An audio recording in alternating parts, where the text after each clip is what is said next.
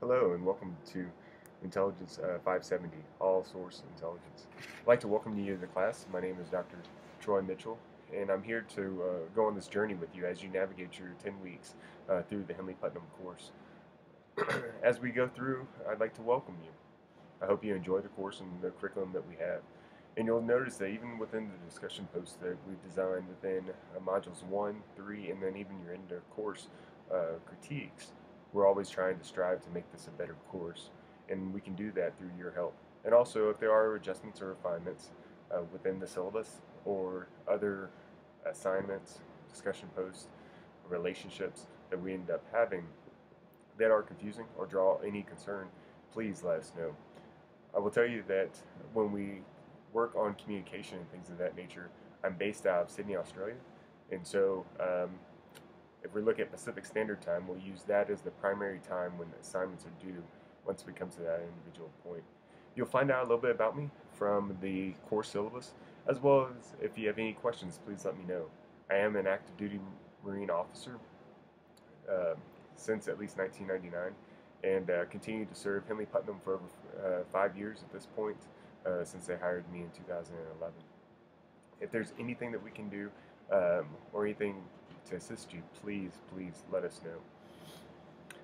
If you haven't already, I'd ask you to please take the time and look at the course syllabus. The course syllabus will talk a little bit about myself, but also talk about the course and what we're looking at for the course and building upon other courses within the intelligence practicum of the graduate studies. For this course, All Source Intelligence, there's a fundamental understanding that you know about the 6 different types of collection disciplines supporting the analysis that would occur in this individual course. In addition, you'll also see how the course is broken down into the 5 modules, the required textbooks, and some of the recommending. I would tell you that although there are course textbooks that are recommended for this class, the primary research methodology supports using the virtual library. The virtual library from EBSCOhost or ProQuest using theses and dissertations to assist you, as well as other scholarly peer-reviewed articles that you can find. Peer-reviewed, as a reminder, are always seen as a hierarchical research method to support your analysis as opposed to normal websites and other things of that nature. Although it does support open source intelligence using some of the different websites or news articles, keep in mind that please use much of the peer-reviewed because they're more scholarly and also provides analytical approaches to it. If you need to get in contact with me, the easiest way, based with me being based in another continent, it primarily is through email. Email is the easiest means since Sydney, Australia is 14 hours ahead of the Eastern Standard Time. Email is the easiest means, and I will always get back to you within 24 hours. Typically, I always have either an iPhone or my computer, or iPad, something always within an arm's reach, so I can make sure I contact you back. I will tell you that this is one of my more favorite courses. I've taught 10 different courses or more aboard the Henley Putnam University and assisted, but I think that intelligence analysis is one of the cornerstones of what we do as just intelligence professionals throughout um, our individual time. And what it also does is allows you to take away bias and understand what different cognitive and organizational biases are that support different individuals' thought processes. It can support you in your daily walks of life, in your daily interactions with others, also in your critical thinking skills as you continue to advance towards your individual goals. And as such, I would remind everyone that this is a master's class. So, with that being said, looking at sticking with the APA format for the 6th edition that each of you should have within your various libraries, but also making sure that it's scholarly work that you're providing. When we do discussion posts should have citations associated with them, and then also referencing them at the bottom.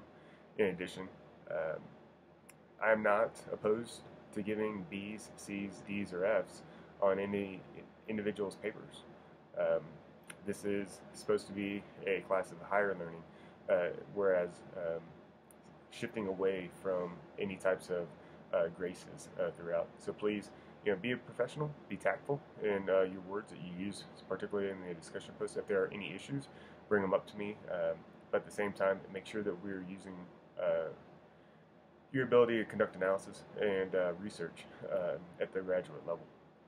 And that remains throughout the entire course. Intelligence analysis is just a fascinating subject, especially when you pull in all those different ends. And with that, you can make the most out of this course through your research. Ask me questions, ask each other questions. We are all in this together in building the relationships. If there's only one student in the class, then it's a dialogue between the student and myself. And we only can make the class better if there are also inquisitive natures and inquisitive questions that are posed either in the announcements section, the student forum section, or even within the discussion post. We are all teaching each other throughout the entire course. If you're new to online learning, I'd ask you just to get familiar with Moodle a little bit. If you have any questions about maybe even what articles to research when we talk about different topics throughout the course, ask the virtual librarian. Dr. Hainsworth is amazing, and she's there to help you.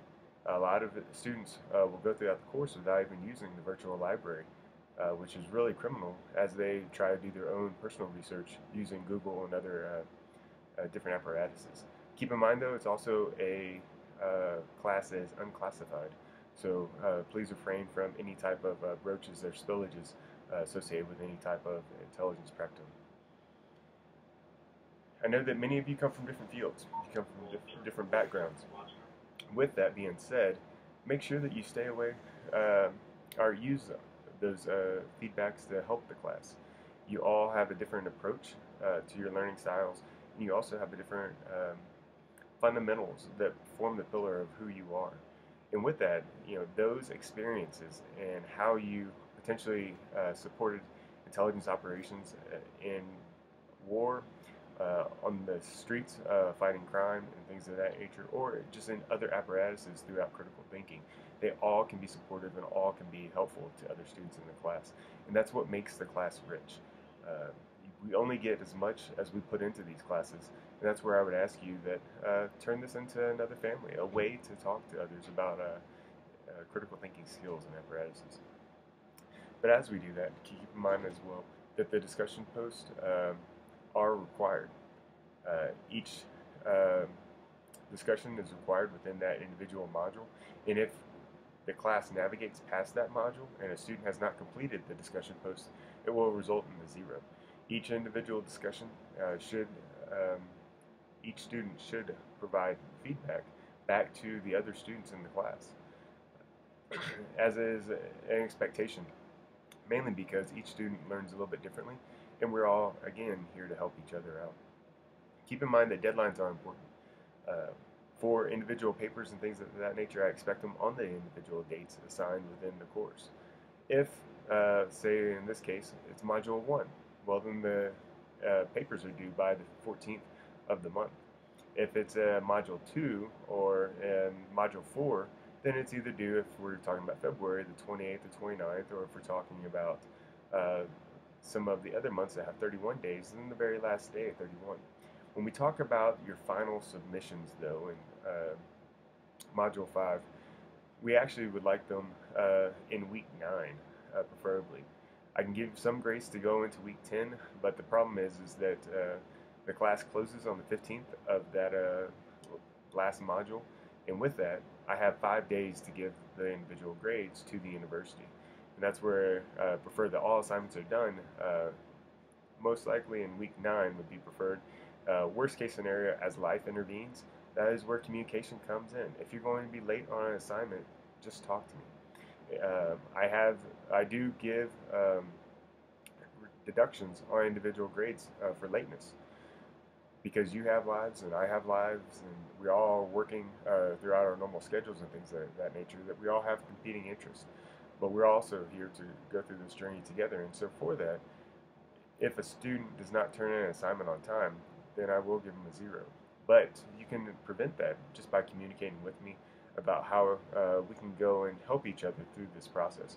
If we're looking for course extensions, then that is another process, and we need to start that at least in Module 3, potentially Module 4 of the class.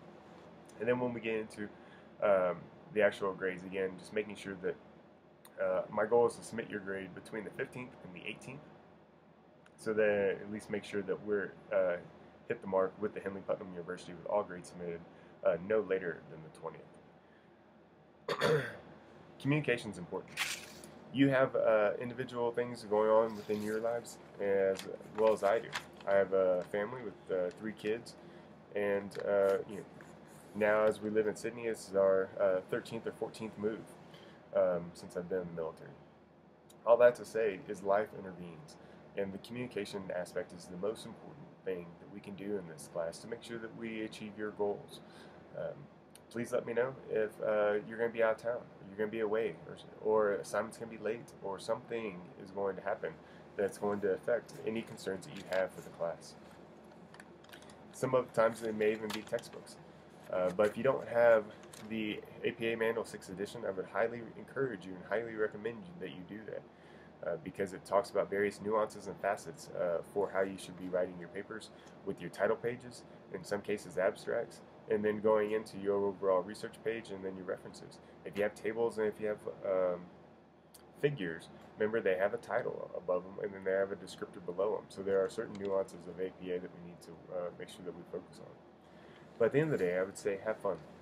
Have fun in the class as we each try to navigate through different methodologies to support your analytical approaches, to support either strategic policy makers or commanders in individual decisions as we try to usurp uncertainty, surprise, deception, things of that nature, to make a common end state and a common goal that we are moving our organizations in the manner to achieve success. I thank you for your time, and I hope you enjoyed this class. And again, if you have any questions, please ask. If you have any questions about different methodologies or approaches, whether we're talking about a center of gravity analysis, a car buying analysis, structured analytical techniques, or things to meld or Q mix or be redundant in different collection opportunities to fill voids and hypotheses, just ask. We're all here together. I hope you enjoy the class. Welcome again to Intel 570, All Source Intelligence, and I appreciate everything you've done. And thank you for those that serve.